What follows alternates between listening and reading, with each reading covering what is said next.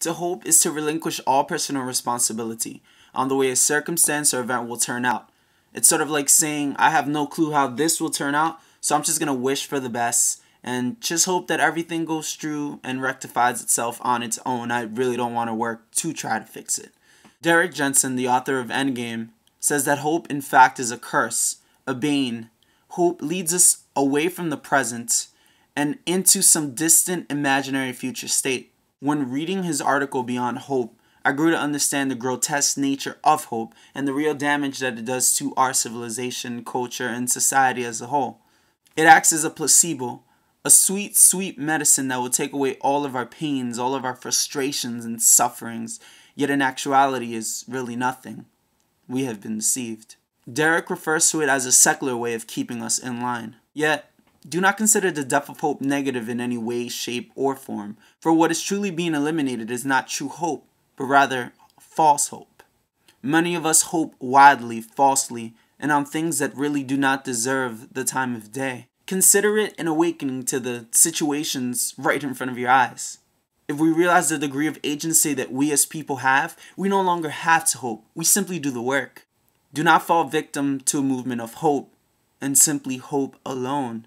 For hope is imaginary, unseen, non-existent. It is a created state of mind used to cope to the situations that one is going through at the current moment.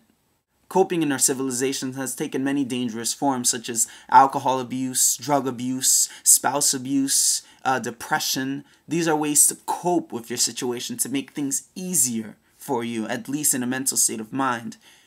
Yet the most dangerous of all is false hope. You think that things will get better. You hope that things will get better. You wish for things to get better. But as long as you don't do anything about it, they won't get better. And that is the reality of the situation. We must learn to quit relying on hope as our way to overcome situations.